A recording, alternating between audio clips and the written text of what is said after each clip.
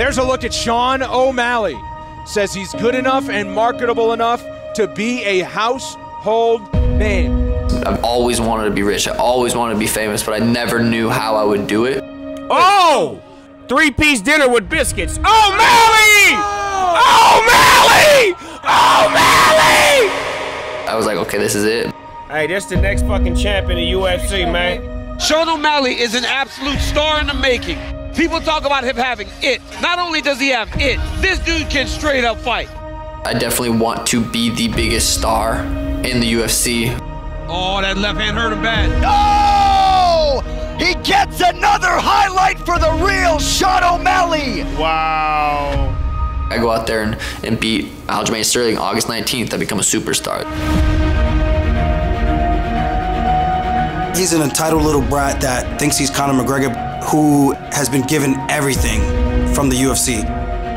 Sean O'Malley was supposed to fight me at UFC 288. He opted not to take the title shot. He gave it the blessings to Henry Cejudo. He thought Henry was going to be enough to beat me so that he didn't have to face his fears. Look at this. Big takedown by the champion. I showed that I'm simply the best. I took down the gold medalist 4 times, and now he has no choice but to finally step in there with me. Now we get to go out there and dispatch the next spoiled brat.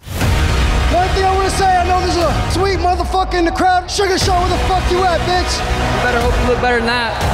You got a whole year. Better than that. You got a whole year to work on your jiu-jitsu. You better be ready to cut weight. Now Daddy Dana ain't gonna babysit that ass no more. You better look better than that. I drag ass up and down this fucking octagon, bitch. Get this piece of shit out of my cage.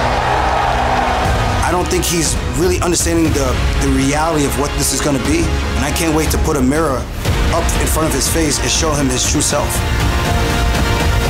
There's no more running for him. I'm going to have my opportunity to go out there and smash him.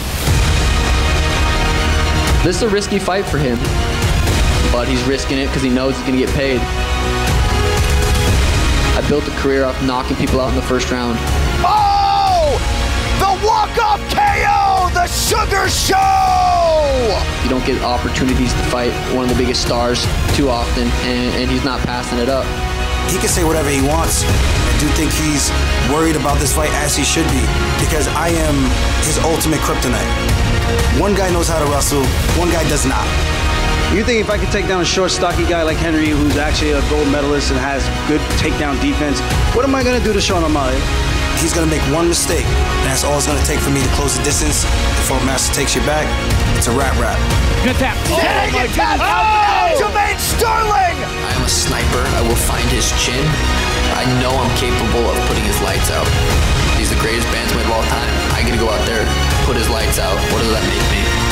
I think the people would love to see me be the bantamweight champion, so we'll give the people what they want. Welcome to the Sugar Show, everybody! It's going to be a bad night for this guy. You're going to get smashed. Just going to be like a walk on the beach. First round, TKO.